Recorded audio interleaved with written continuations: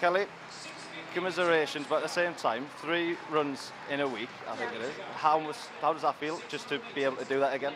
Yeah, I appreciate the fact that I'm running again.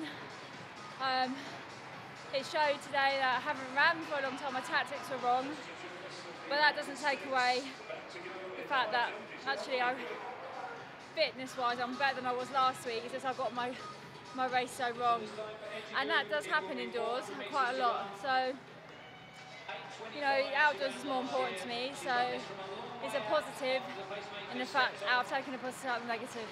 Obviously the Olympic schedule's been released as well this past week. Does that make everything a little bit more real and put into context? Not really, I haven't really looked at it. It's too far away and it's 18 months away. I've got this season to get through first, so my focus is only purely what's going to happen tomorrow and the next day.